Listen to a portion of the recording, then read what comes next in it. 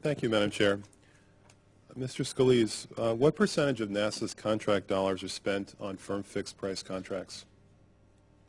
I'll have to get you the exact details on that. I don't have that off the top of my head, but I can tell you that where we can do firm fixed price, we do, and I can give you a couple of examples here, and then for the record, I'll provide you with more details. On the tracking and data relay satellite system, communication satellites, those were fixed price contracts. For portions of the GOES satellite that we do for NOAA, those were fixed price. For many of our small Explorer missions, the spacecraft bus is often a fixed price bus. What percentage of our contracts beyond, in precise terms, I can't give you off the top of my head, and we'll get that to you. Well, for firm fixed price contracts, the contractor pays 100% of the cost overruns, correct? If it's caused by them, that's correct, yes. And for cost reimbursement contracts, the contractor is not legally obliged to pay any part of the cost overrun, is that correct? That's correct. So is it fair to say that if NASA did more firm fixed price contracts, we'd be giving the contractor an incentive, a real incentive, to avoid cost overruns? We look very carefully at what type of a contract we use to try and balance the risk that's going to be in there. Typically, we do firm fixed price contracts when we understand the requirements so that a contractor will, in fact, bid on it and know that they have a chance of being successful. We use cost reimbursement type contracts when there is some uncertainty in either the requirements that we have or in the ability to perform. So we do a very careful risk-benefit relationship. Where possible, and as often as possible, we try and use fixed-price contracts. But that isn't the only remedy that we can use. Mr. Scalise, it seems that we have here two extremes. We have one condition where the contractor pays all of the cost overruns, the other condition where the contractor is legally obliged to pay none of the cost overruns. Wouldn't it be useful to have something in between?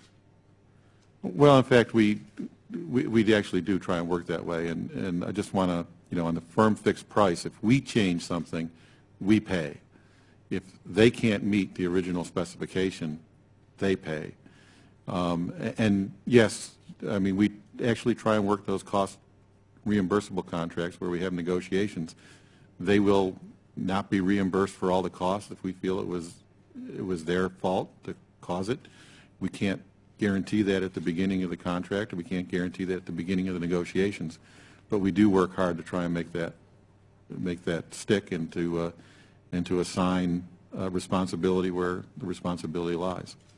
What percentage of NASA's contracts, if any, are awarded under invitations for bids, sealed bids, rather than through competitive proposals? I don't have the answer to that.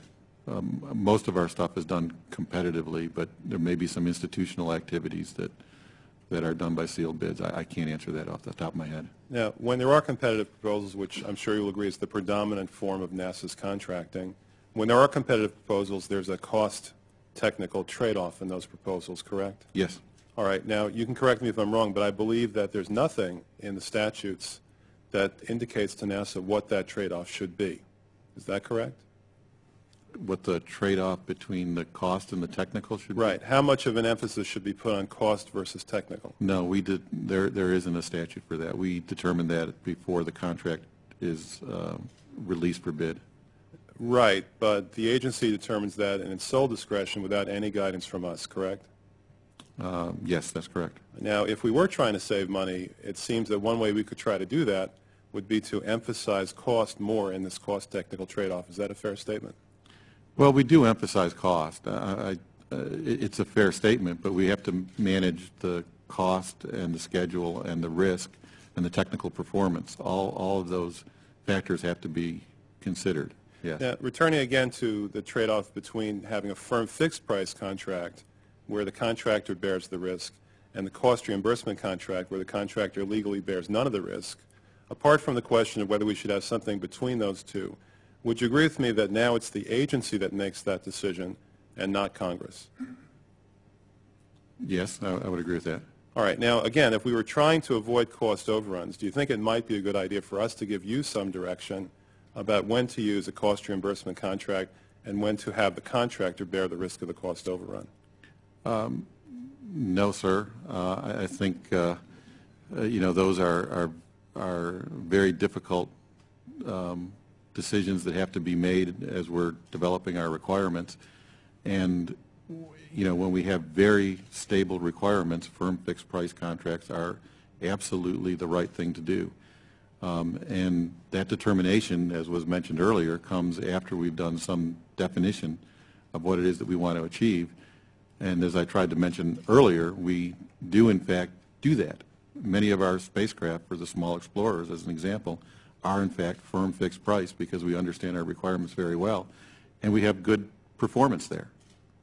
So I think it would be very difficult to look at each and every one of our missions to try and determine which should be firm fixed price, which should be cost plus, and which portion of the mission should be firm fixed price and which portion should be cost plus. Because in any given mission, you'll have different types of contracts for different components that are being delivered. Thank you. I look forward to receiving the information that you promised. Thank you, Madam Chairwoman.